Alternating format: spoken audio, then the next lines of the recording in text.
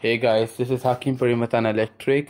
Okay, so today we are gonna see on how to check a compressor, inverter compressor to be more specific, inverter with a controller unit compressor such as this Hisense compressor, Hitachi and Samsung. So their methods are all the same, alright? They're all the same as long as they're inverter DC compressors, alright? Which means that you are gonna use a motherboard to check it. So let me start from the basic on how to check a compressor or inverter compressor, whether it's inverter or it's normal. Okay, if it has 600 gas, it doesn't always mean that it's inverter. I've seen normal compressor with 600 gases. I've seen inverter compressors with 134 gases. So it varies. It's not always the same way. Alright, as long as there's no 220 to 240 voltage. As you guys can see, 65 to 180 V. Alright, this one has nothing in here. If there's written 220 to 240 voltage, then you can test it directly. But as you guys can see, it's 160 to 240 volt. Alright, so this is an inverter also. I'll show you an example of a non-inverter. So this is not an inverter compressor, it's a normal compressor, and as you guys can see, it has 220 to 240 voltage.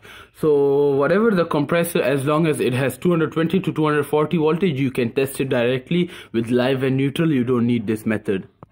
But for those who wants to check the inverter compressor, let's start. So let me get one thing straight. The inverter compressors are rarely broken. They're not always broken very quickly. Or because they have 10 to tens of years of warranty on them, and they're not that easily broken. If they're broken, they might have a reason, or there might be just, will of God. So what I can tell you guys is that if an inverter compressor is okay, alright, and it's not running, or are you guys not sure that it's a PC board problem of the refrigerator or a compressor, then if it has a compressor problem, the inverter compressor will always run. The inverter compressor will always run, but for 1 or 2 seconds, and then it will stop. If it doesn't run that way, then I can guarantee you 99% that it is a PC board problem. You guys understand?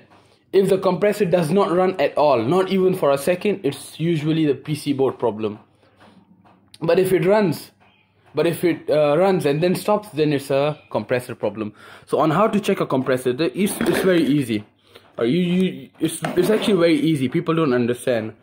So all you need is a multimeter. Put it into the continuity. This is my very old multimeter. I use this for videos because the other ones are in the bag, and I don't want to break them because I tend to break meters very, very, very quick. I don't know why. So as you guys can see, I put it on the continuity X10K. All right, and the meter is here. All you need to do is you can check its terminals. You see? It runs. Alright, and then you can test it all with, you can test all of them, and they should have the same amount of continuity. They should have the same amount of growth.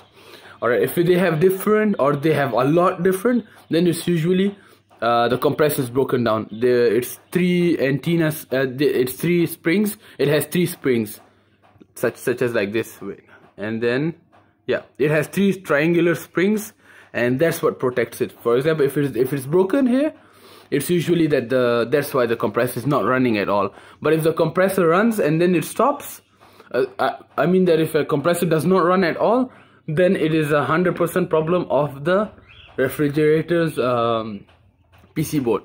So I'm not gonna waste your time, and I'm just gonna tell you that if your PCB, if your refrigerator's compressor, inverter's refrigerator's compressor does not run at all, it is usually the PC board problem. It's motherboard's problem. Alright, but if it runs and then it stops, then it's usually the compressor's problem. And that's it. I don't want to drag the story and say that subscribe to my channel, but you guys know what to do. Alright, if you like my videos, just please subscribe, just please share, show me your support, guys. Thanks.